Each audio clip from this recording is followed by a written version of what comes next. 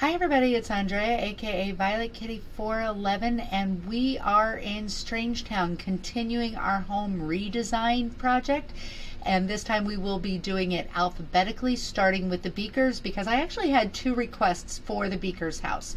So let's see what we can do with it. I have already evicted them.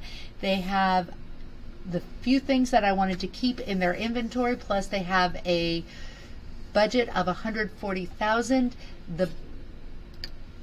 Their house is $61,718 before I strip it, and so let's get on with it. So here we are at 1 Tesla Court, which is named after Nikola Tesla, not after Elon Musk's car company. And let's strip it and see where we stand. Before we strip it, let's look at the floor plan real quickly. We have the observation area over here. This is the lab. I'm going to keep the lab pretty much like this. Now, because of this, I don't have a whole lot I can do over here. The kitchen and dining area was here. Formal living room over here. This strange pass-through here. Very strange bathroom right here. And then here we've got the master bedroom, a walk-through bathroom, a less formal sitting area, little hallway that they never use because they always walk right through the bathroom. And then we've got a powder room here, staircase, bedroom, and little sitting area turret over here. So let's see what we can do with this. All right, now that I have everything stripped, I'm going to create the basement. I'm not going to use the full basement, but we are going to reclaim some area. So let's go ahead and we're going to ignore pretty much most of this area over here, and we will do it this way. And now I could actually build underneath here, but we're not going to do that. We're just going to keep it just like this. And that's the new area that we have to work with the basement. I don't have to choose the depth because the depth, oh, I'll just do this little area right here too. Well, or hold it. No, I decided that I wasn't going to do anything underneath the decking area. So now we will just go ahead and level it. We don't have to choose a level because that was already done for us. This is the only, oops, that didn't work out so well.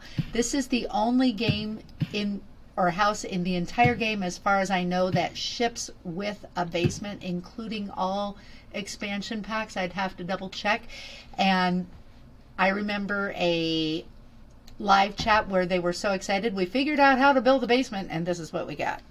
Okay, that's fine. Well, we've got things that we can do here in the basement. We are going to put these walls up right around the observation area, such as they are. And now we also have to go back up here and put the flooring back in. First, you want to make sure you put it on the ones that are the level they're supposed to be. Shift, click, and then the rest. And then we will do these. And I'm going to get rid of that guy right there because we do not want free access to this. Okay, there we go. All right, so that's what we're doing.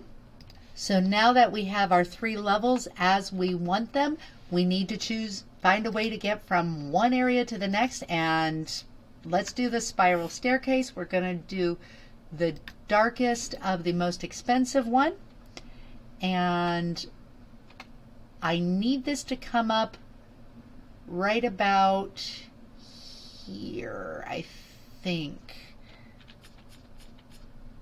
All right, actually, right like that. Okay, and here, yep, that's good. Okay, and then I need to go directly down, and that should work pretty well. Let's use our eyedropper and grab it and go down like that. And yes, that's what we're doing, and that's how we choose our floor plan for the rest of the house. Now, I do like to garden downstairs, just like I did, but we will make this a little discreet. Of course, we're going to put that there. That way our visitors don't go downstairs. And like I said, we will make this a bit discreet. So this will be the garden area here, little swimming pool area right here. Let's make it a little bigger.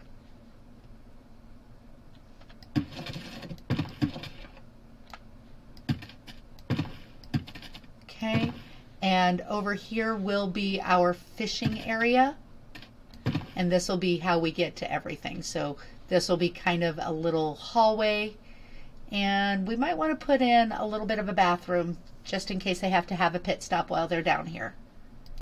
Okay, so for the garden, I am actually only going to give them a 4x4 garden. That's because that's enough.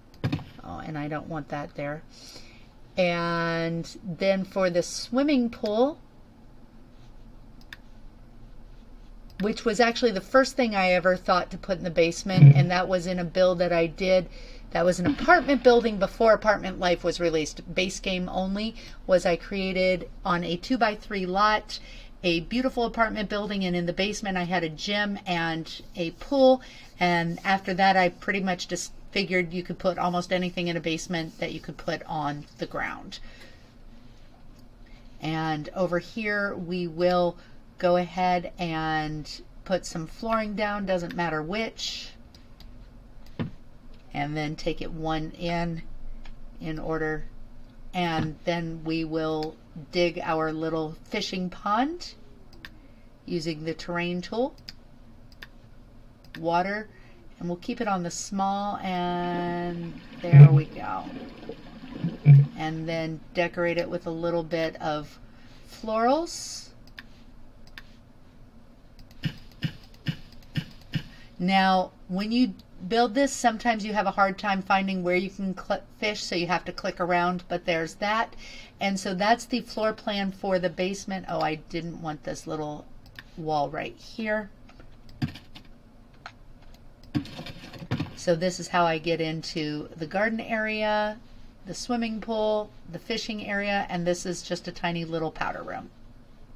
So on the main level, we're going to have the kitchen here at the back of the house where it belongs, with access to the backyard such as it is. And then we will have a little powder room right here. In this area over here will be an informal family room, and then the very formal sitting room. We will go ahead and put the fireplace, instead of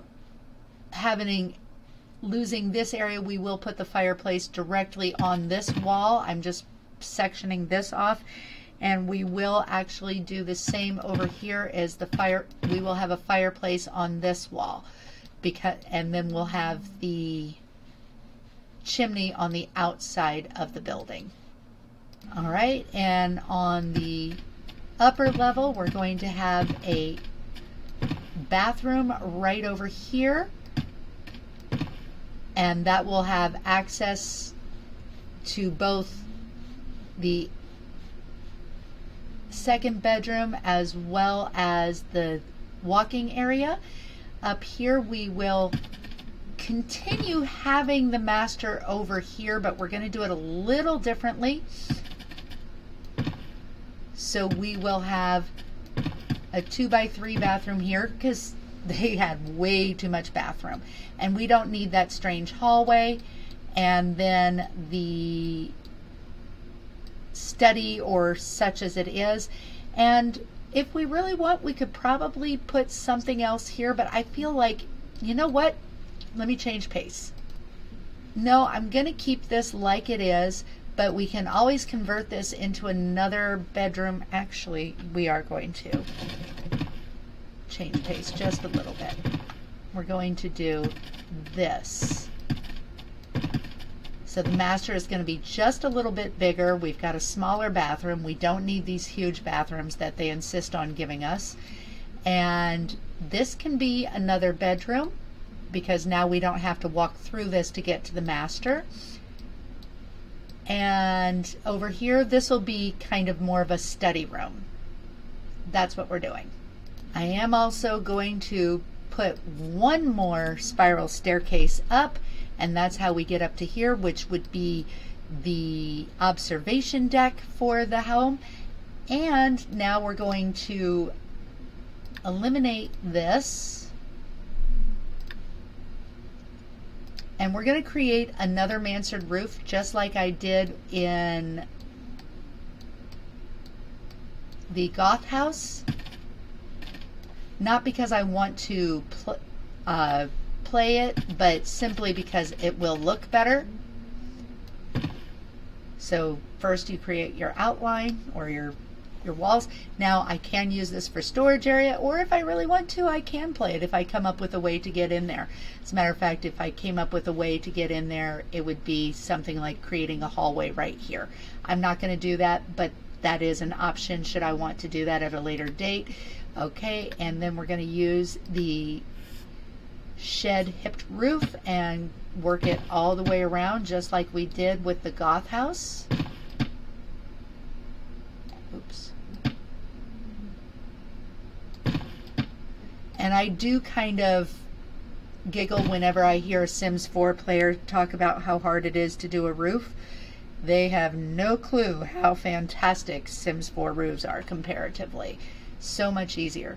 So let's choose the roof angle chooser, put it at exactly 68 degrees. Boom, boom, boom, boom. Now we're going to do one more hipped roof, and we're just going to put it right there. And that is that. We will grab this right here, page up,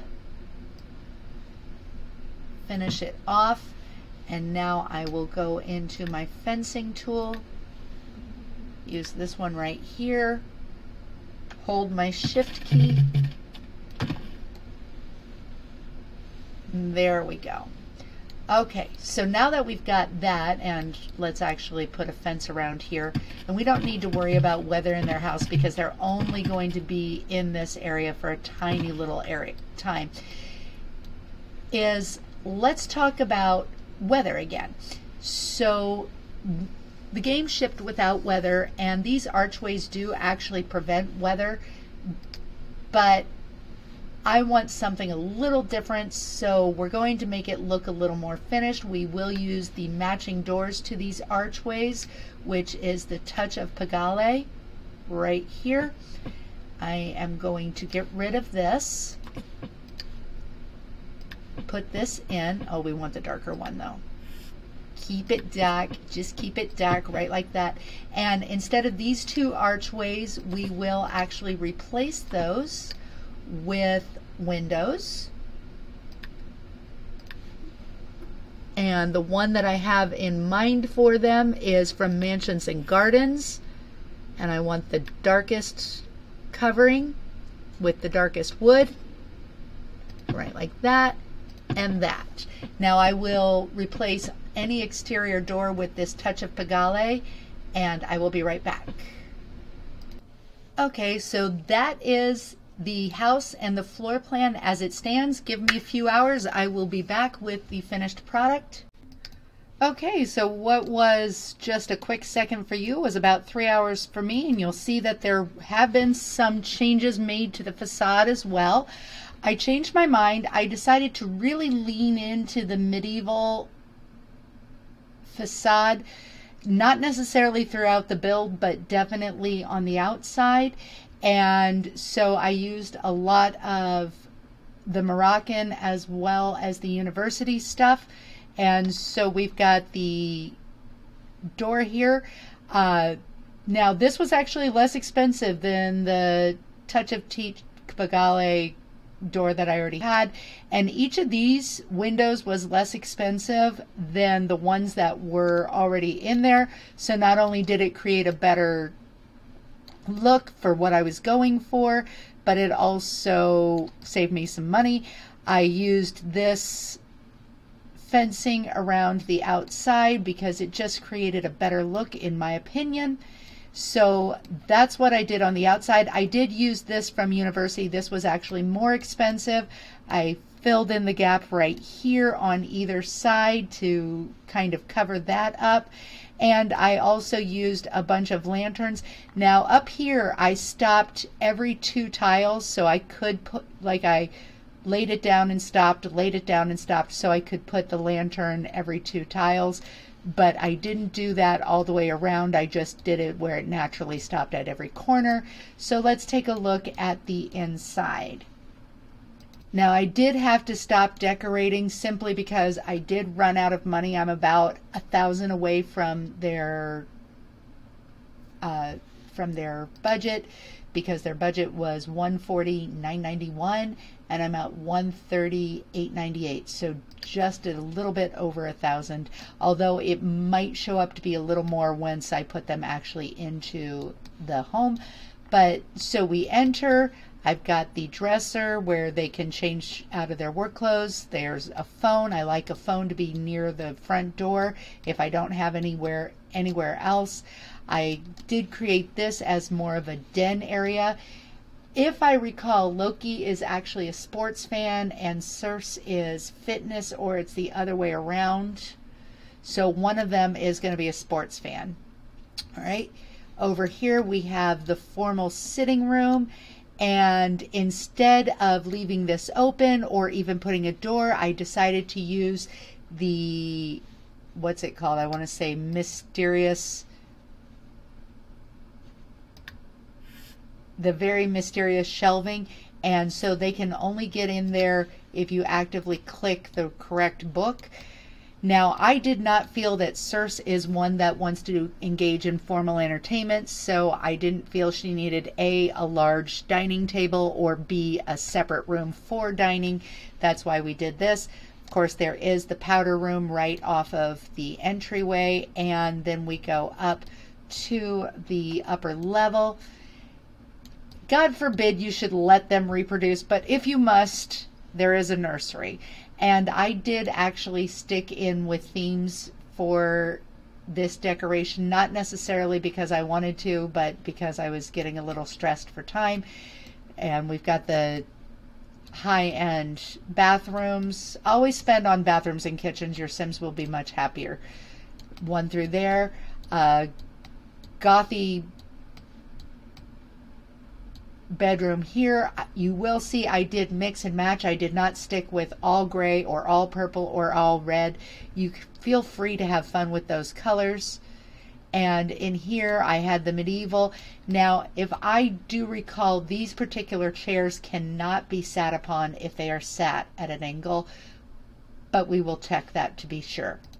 I did forget to show you the lab for Circe and Loki.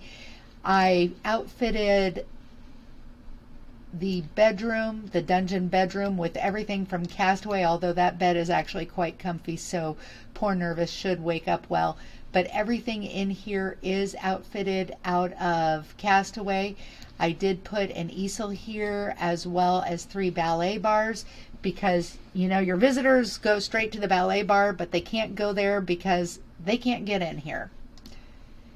And everything is pretty grungy because, you know, you shouldn't let your neighbors see your evil machinations. So down in the basement, we do have a nice little swimming pool. It's not huge, doesn't need to be. A little hallway through which we can get to a powder room. The garden area, that's only a 4x4 garden, but that's okay. And a little fishing pond. So they've got things they can do here. And now let's put our family in and see what they think. But before I do put them in, I will actually save this so it will be available.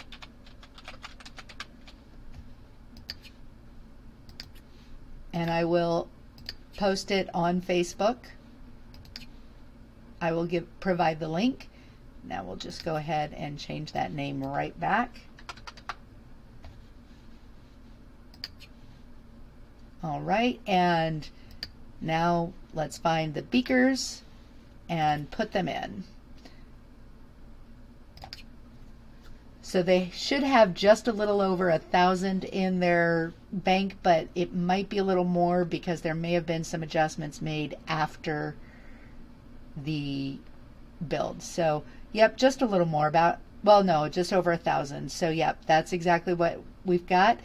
And let's send everybody where they need to be. So first things first, we're going to send Nervous to the lab. So click on that bookcase and then the Mysteriously Mysterious Mystery Novel, and then we will have him relax down here. And I will have Loki and Circe watch some show. Oh, they just made out and I didn't even pay attention to it. Okay, Circe, why don't you change to sports, and Loki, why don't you join her? And yep, oh, Circe is into science. All right, and Nervous is down here where he belongs. He will never leave the lab because he will not autonomously open that door. And that is, oh, I did actually want to check about that seat. All right, I'm going to have Circe go up to that. And yeah, you can't sit in those seats on the angle, but you can sit in others. And Loki is on his way to work. And that pretty much does it for the Beaker household. Don't forget to comment, like, and subscribe. I will see you soon in the pixelated world, and that's all I have to say. VK out.